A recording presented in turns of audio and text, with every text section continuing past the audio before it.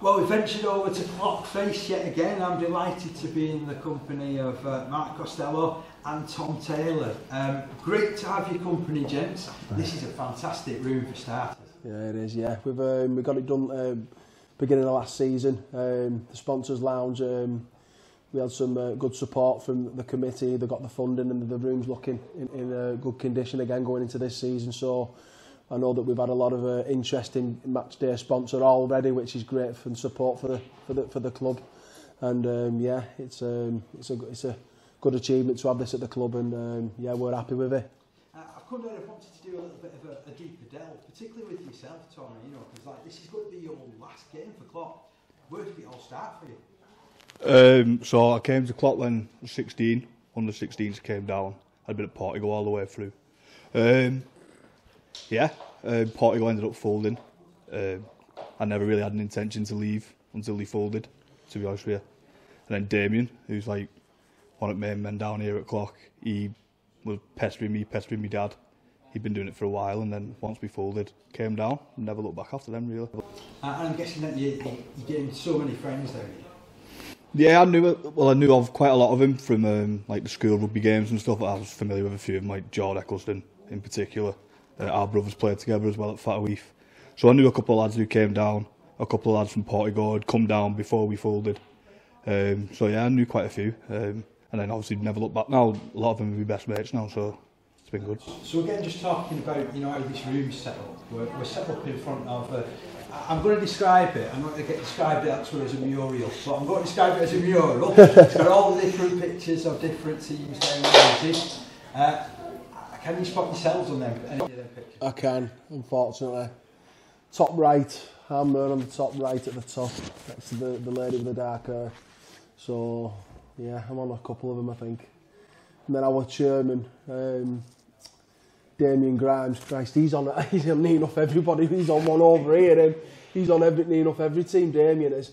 But yeah, so as you can see, he's come from our very first team 100 years ago into the top left-hand corner, and then it's just worked its way down through the years of all the teams that's represented the club. And like I said, I'm proud to have this down at the club, and the players can come in and have an after-match drinking and look at the what it means to us, the badge, and how proud we are of our history of 100 years of rugby league. We touched on it a little bit, didn't we, the other week when I was doing like a little pre-match interview with you for the show, which went out on the day. And you do get that sense like you're really, really proud of your history and what you've achieved down here.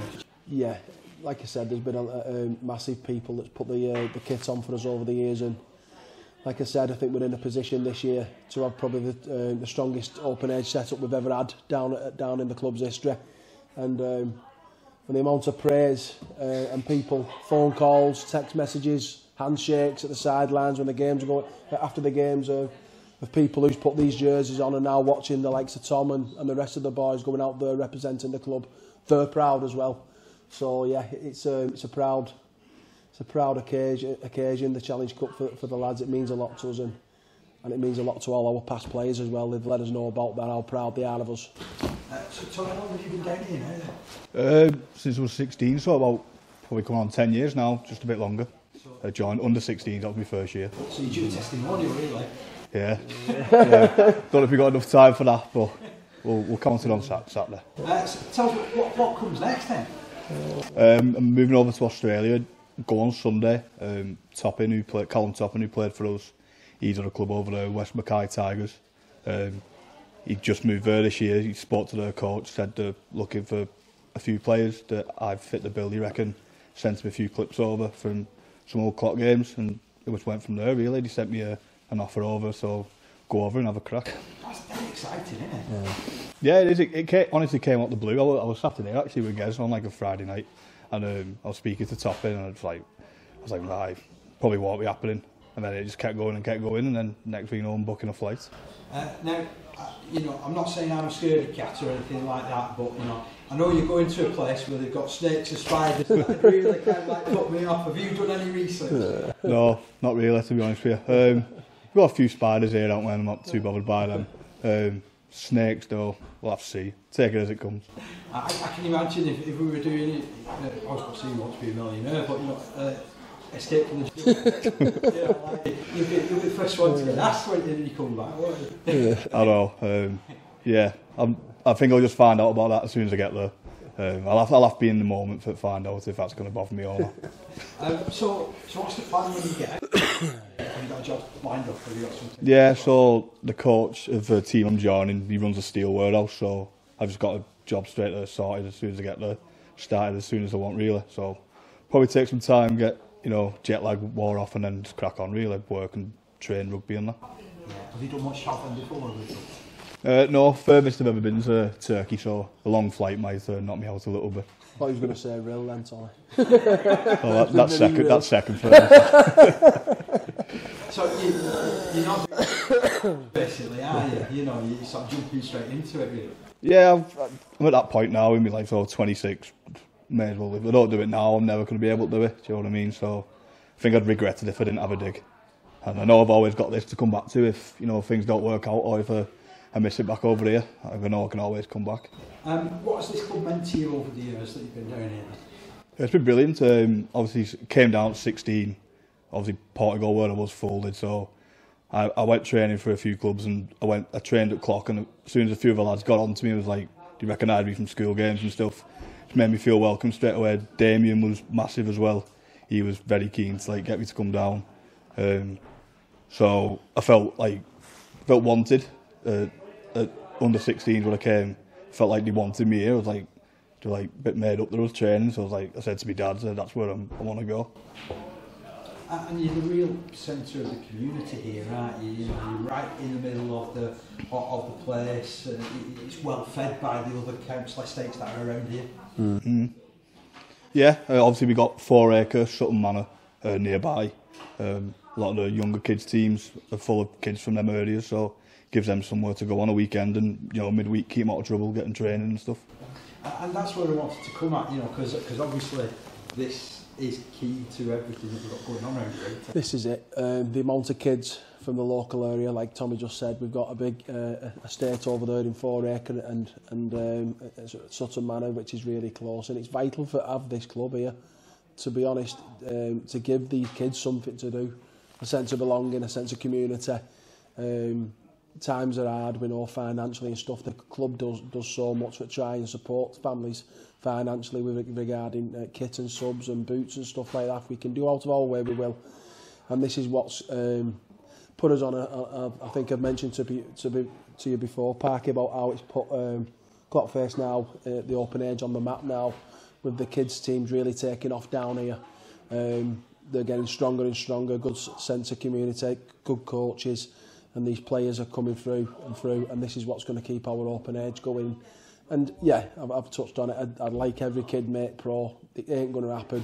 You encourage them to go and have a go at the pro ranks if they're good enough, and we'll always support them. But we want them to know they've got a club for life here, and play the rugby down here, and play in the NCL and North West men's league teams.